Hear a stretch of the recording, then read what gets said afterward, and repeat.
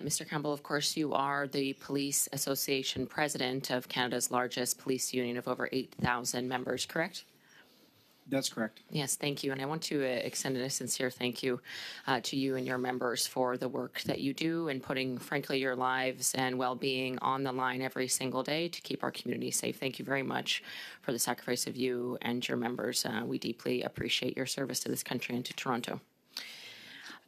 Recently, your police union put out a number of concerning statistics, notably a 45% increase in shootings and a 62% increase in gun-related homicides just in the last year alone in Toronto. Is that correct?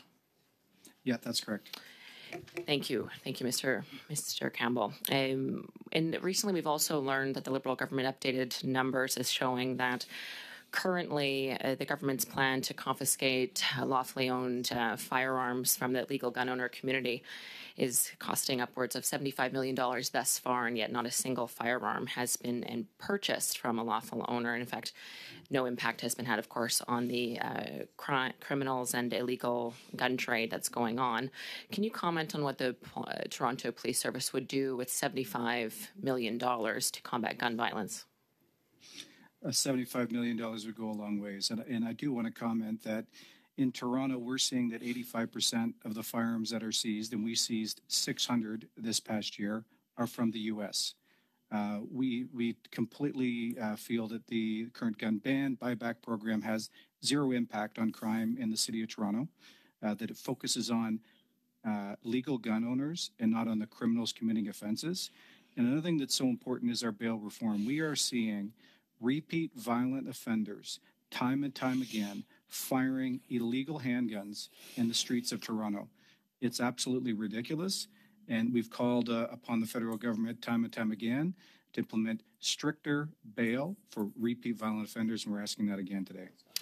Thank you, Mr. Campbell. And of course, your remarks a few weeks ago criticizing the Liberal Prime Minister for taking quite a strange, I would say, victory lap on social media about their so-called handgun freeze. You were quite direct in your criticism of that. And in fact, you said that it was offensive to police officers. And frankly, we've seen a number of other police associations join you from Surrey, BC to Hamilton, Ontario. So there seems to be a very widespread message that's coming loud and clear from police associations that the current tactics, of course, are not working to stop gun violence. And in fact, as you well know, gun violence in general across Canada over the last 9 years of Liberal government is up 116%, in addition to a general increase of violent crime of 50% in 9 years. And you're, of course, familiar that $75 million has been spent thus far, but Liberal government's own estimates put the confiscation regime from lawful firearms owners to be $1.8 billion. And in fact, the Fraser Institute has estimated it would be well over $6 billion to institute the confiscation regime.